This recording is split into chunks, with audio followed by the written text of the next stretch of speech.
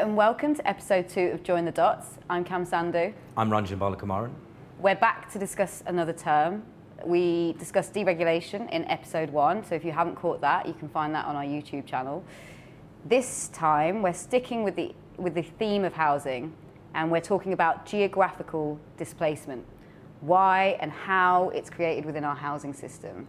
But before we dive into that, we don't have a universal housing system in the UK, do we? No, universal housing policy, no. There's the idea of universal health, universal education, social security system, but I don't think universal housing has been done here or anywhere else. This is a question that we put to poet Potent Whisper, who we're going to hear from now. Here's what he had to say. Well, this country views housing as a commodity and not a human right. And I think actually it's that viewpoint, that kind of general consensus, which I even think is there, that housing is an asset, is something that, people don't deserve. It isn't a human right. That seems to be like the public narrative in this country. But of course, that's the official narrative and not the narrative of everybody on the street, everybody living on the estates, everybody who truly has a heart, does believe that housing is a human right. It's not, being treated that way because, of course, people want to make money. You know what I'm saying? And there's a lot of money to be made in housing and land. So that was Potent Whisper talking about why we don't have a universal housing system in the UK. And I think he raised something that will come up again and again in this episode about the official narrative, what politicians are saying about housing, the terminology that they're using, and the difference between that and the reality that's happening for people on housing estates and for people trying to get onto the housing ladder. Yeah, well, there's a kind of taboo, isn't there, which is that geographical displacement is happening, and that there's this gap between the idea of universal housing and homelessness, and it's filled by moving people out of the local authority where they live out to somewhere else. And we very much know that it is happening. In 2015, between 2012 and 2015, 50,000 social housing tenants were moved out of London into other parts of the UK on housing estates that we've been to. We did a film called A Social Cleansing in 2015 where the tenants on West Hendon Estate were talking about how they were being shipped off or told that their options were Hastings and Birmingham and places where outside of London. It's also something that's come up in Grenfell, residents complaining that they're being offered, there's had to be a lot of public pressure to fight for those residents to remain in the borough where they live. We're going to bring a couple of examples of the kind of ways that the official narrative is out of sync with the reality and how geographical displacement is happening underneath it. But before that, here's Vicky Cooper, lecturer in criminology, talking about what geographical displacement means. Currently, under this austerity period, not only are we seeing a rise in the number of evictions and a rise in the number of temporary accommodation and a rise in the number of homelessness, in order for local councils to cope with a dwindling housing stock and rising number of homeless people and homeless households, they're sending homeless families outside of the council areas. They're sending families not to the neighbouring council areas, but they're sending families to completely different cities. And this is especially happening in London because there's a huge lack of affordable housing within councils. We call this geographical displacement, this act of sending homeless families out of their home communities.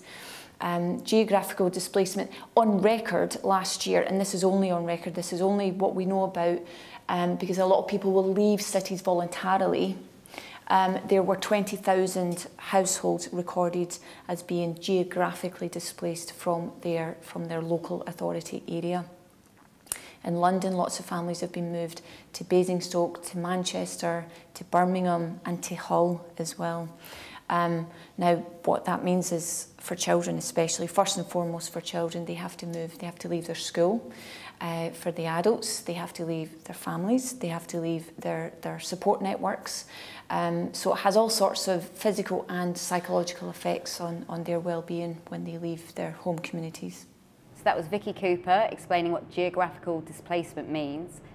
moving on to a couple of examples that we wanted to highlight about the kind of policies that the Conservative government have pursued on housing recently.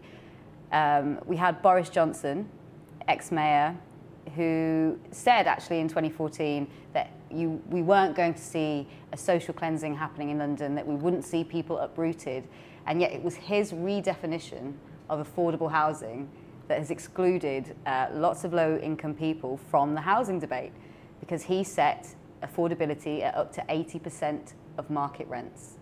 Now, what does that mean? Well, it's the abuse of language and statistics in order to further the cause of the developers. Instead of putting the buyer at the centre of the debate and saying, well, it's affordable because you can afford to buy it, instead it's putting the seller, the developer, at the centre. It's providing an excuse for the developer to build as much as they like, and the thing that they call affordable that will justify local people being able to buy is an outright lie, because no local person would be able to afford that. Yeah, and the OECD actually in 2014 said that rents in London were 30% above what is economically justifiable.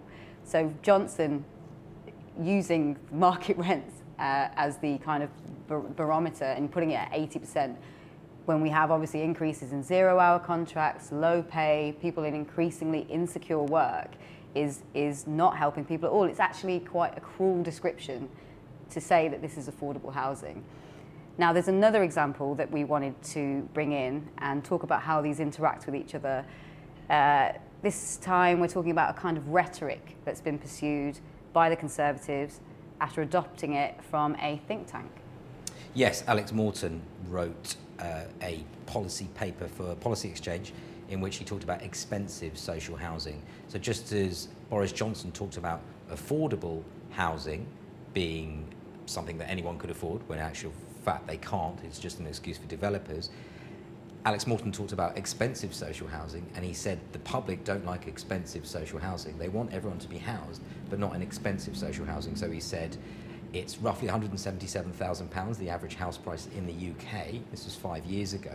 So for example, in the northeast, no one needs to be moved out of where they live because the average house price there is less than that. Whereas in somewhere like Kensington, the average price at the time, I think, was £781,000. So it's just not justifiable for anyone to live in social housing there. That was really how he was approaching the situation. And he actually said in that paper that most people would, most of the public would support kicking these social housing tenants out of these areas. Of course, what makes a house more expensive, the biggest factor will be location. And so this is, underneath it, suggesting that we should have these enclaves where rich people should be allowed to live and you aren't allowed to go there. Yeah, good point. I mean, it's opening the door to, I suppose, social cleansing or a policy of, just stuffing one place with one type of person. And it's worth mentioning, we did an interview this week with Till from Transparify, and he noted that Policy Exchange was one of the 3 least transparent think tanks in the UK.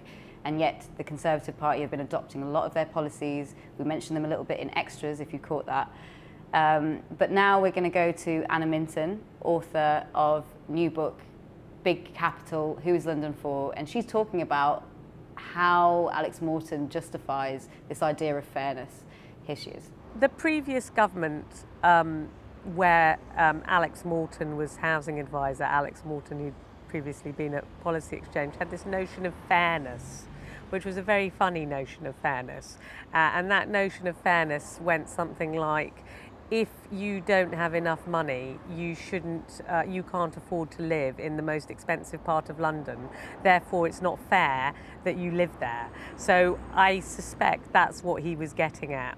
When he said the public don't like expensive social housing, it was this notion somehow of fairness, that if you can't afford to live in Kensington, why was it fair that you were able to live in subsidised housing in Kensington?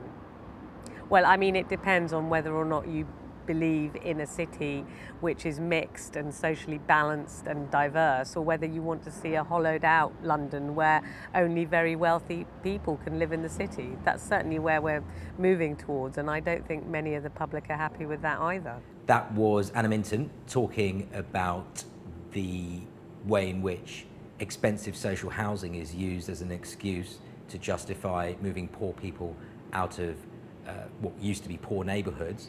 This is Paul Watt talking about the same thing, but from the perspective of the neighbourhood effect. Well, the neighbourhood effect, it goes back to the 1990s. I think that's when it first came about. And it was the idea then that if you look at US inner city areas, say for example the south side of Chicago or the Bronx in New York, the idea is that that people are poor in those areas, and that it's not simply that they're poor because of their individual characteristics, that they might be unemployed, that they might be on a low income. It's also that there's an additional effect over and above that of the individuals themselves. There's a collective effect of them living together within a neighbourhood. And the idea then of the neighbourhood effect is then that it's also passed on to the kind of the children, if you like, of the residents of that area. So in other words then, one of the reasons then why it is then that children growing up in poor neighbourhoods, that they might struggle, they might themselves then wind up being poor, is not simply because of the individual characteristics of their parents, it's also because the fact that they're clustered together in the same space together. So it's a spatial effect over and above that of all of the individual effects of them being in poverty.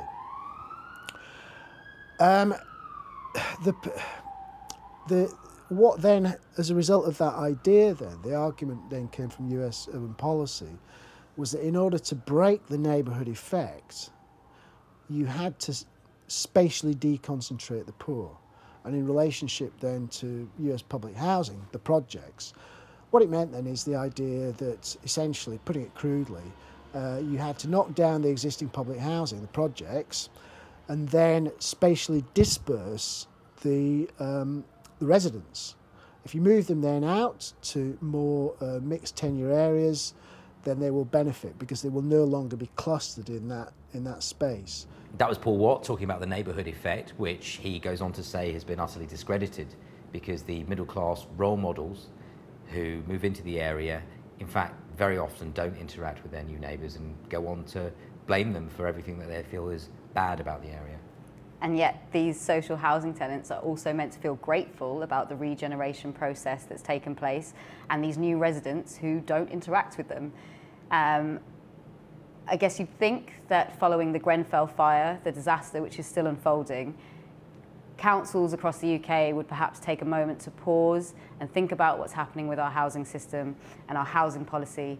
And yet when we went down to Haringey on Monday, we found that the Labour Council there was going full steam ahead on the Haringey development deal, which is a £2 billion sell-off of public assets to the notorious Lend-Lease.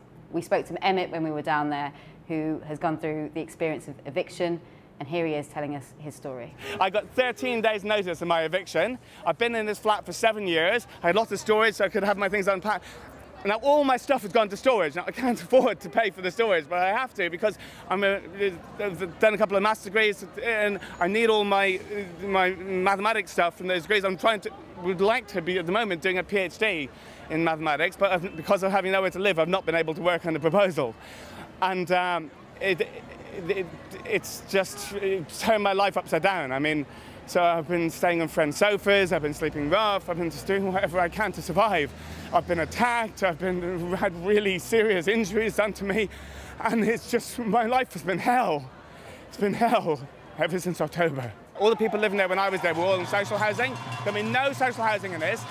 Even there was going to be no affordable housing. No affordable housing is £400,000. Not affordable to anyone that I know. But there wasn't even going to be any of that. Because apparently in order for them to be able to make a profit, this company was so incompetent that they had to have only sold to basically the international super rich to use it for land banking, hoarding money, money laundering, and Airbnb with no one to have any local roots. Lend-Lease is one of the worst companies you can imagine doing it. I think any responsible company would never have done it, but Lend-Lease are the most irresponsible company you can imagine. The record on employment rights, the record on trade union rights, the record on environmental rights, and we've just had Grenfell, you know. The idea that you can just send things to the public, to the private sector, and therefore they will be looked after, is not true. That was Emmett, who should be doing a PhD in mathematics. You'd have thought somebody like that would be a maths teacher or something like that, but instead this is how we're treating him. We asked Anna Minton, who is London for? London is for the foreign investor these days, ploughing large amounts of capital into safety deposit boxes in the sky.